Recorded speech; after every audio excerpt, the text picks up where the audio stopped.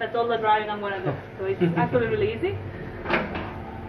Once we start moving up, I can let it go. I don't need to hold it anymore, and that's because this releases the electromagnetic brakes.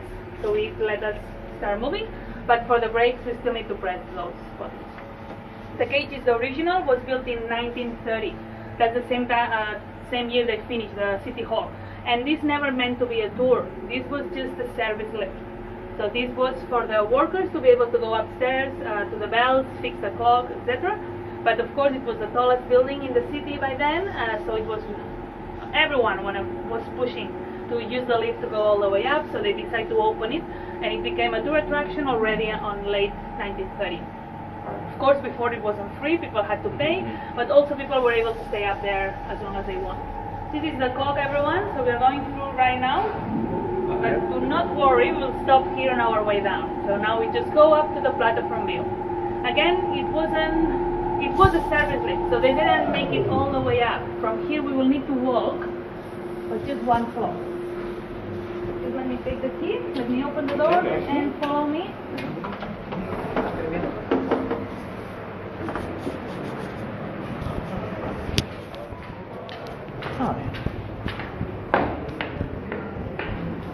So on the last set of the stairs, everyone, watch your head on the left side. So we come from here. This one.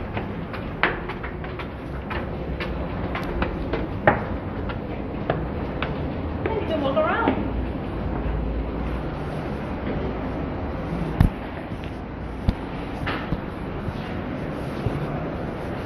So, as you can see, this is not the tallest building anymore. But it was the tallest building in Brisbane until 1962, which is actually just 51 years ago. We are right now 64 meters off the ground, and the whole tower is 87.5 meters tall. The reason why it was the tallest building for so long is that it was a law in the city that no building should be taller than the clock tower. They removed that law in 1960 something, and then really quickly became not a taller building anymore. We're going to stay up here 5 minutes. We can check around, walk around, check the bells as well on the top, because these are the reason why we have to go down in 5 minutes actually. It's because they're too loud. Yes, they are way too loud to be here, so we will have to get down before they leave.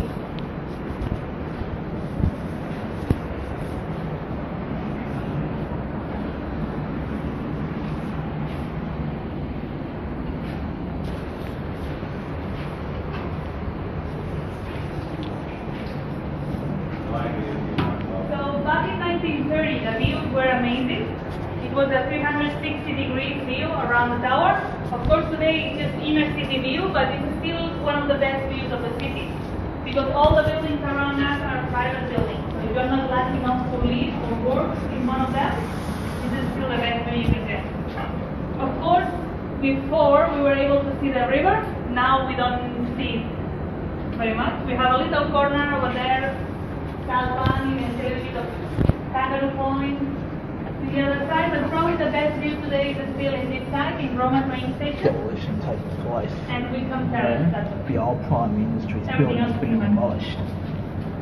Yeah. You look down in this side, you will see the dome. So this is the roof of the main auditorium. It's the largest room in the building. So all the ceremonies happen, all concerts, everything, weddings even. So this roof is made of copper, but it's not the original copper. They removed all the copper in 2003 because people used to throw coins from up here. It was a game, so people were throwing coins at the dome. Let's see if they can kick it, and they threw so many that they actually damaged the dome. So we need to replace everything. It's probably the reason why we have the glass.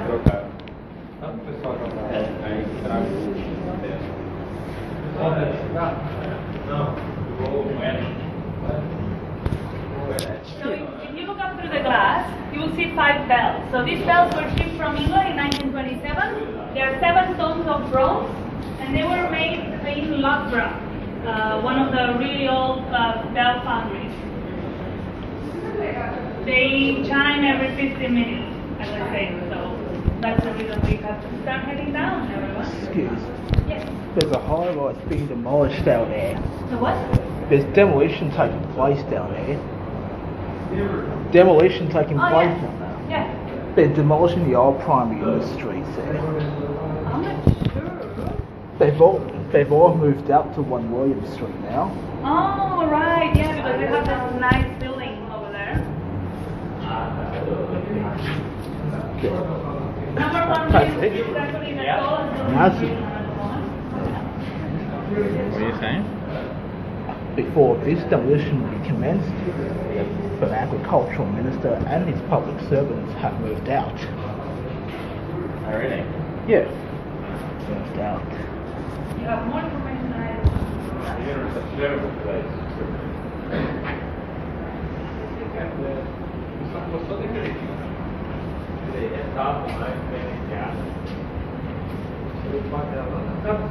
Ela só tem uma torre. Okay, everyone, if you're ready, we can start heading down, no rush. Don't wait on the way downstairs, please don't worry about your head, but be careful with the stairs. Let's These are go. the stairs again. I'm going to be the last one to make sure that everyone's coming out with me.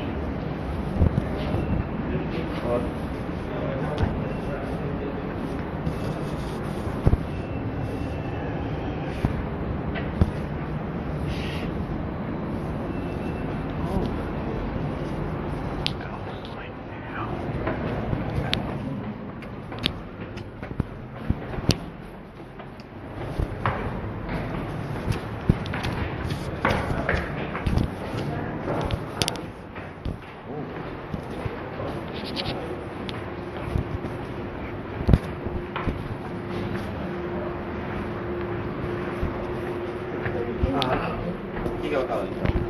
Come sta operando? Agora ela estava segurando? Não, tem que estar segurando para ele colocar. Aí ele puxa, você vai travar aí, aí você vai ver, você pode separar e liga tudo. Depende do nosso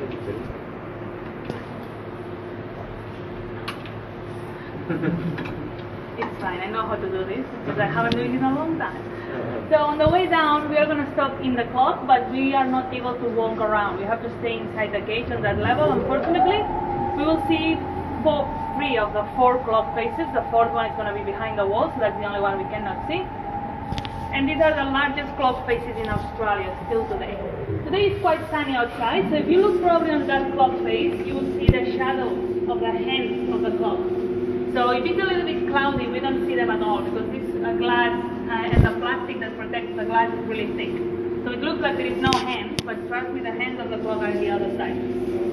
All these blue machines around us are the original machines of the clock. They were also built in 1930.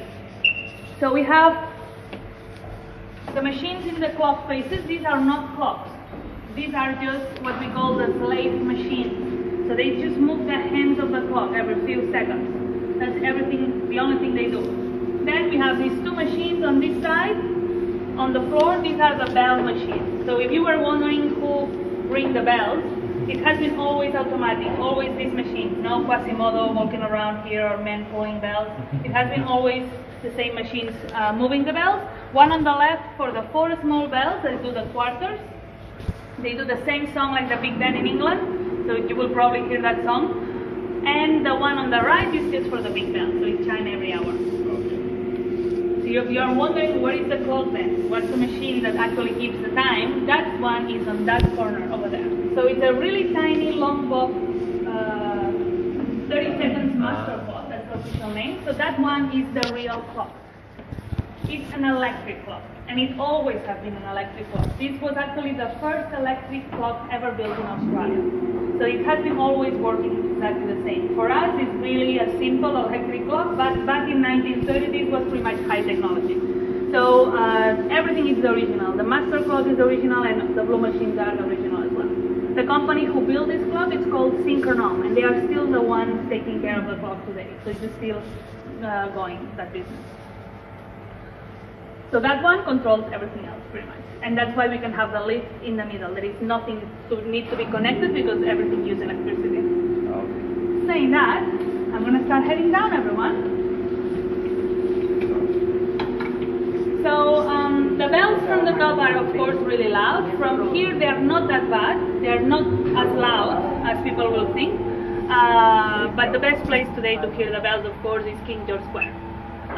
And you will hear the bells everywhere in the city center. Of course, if you go a little bit farther, you don't hear them anymore because the buildings block the sound. But they chime every 15 minutes from 7 a.m. to 6 p.m. So not all day long.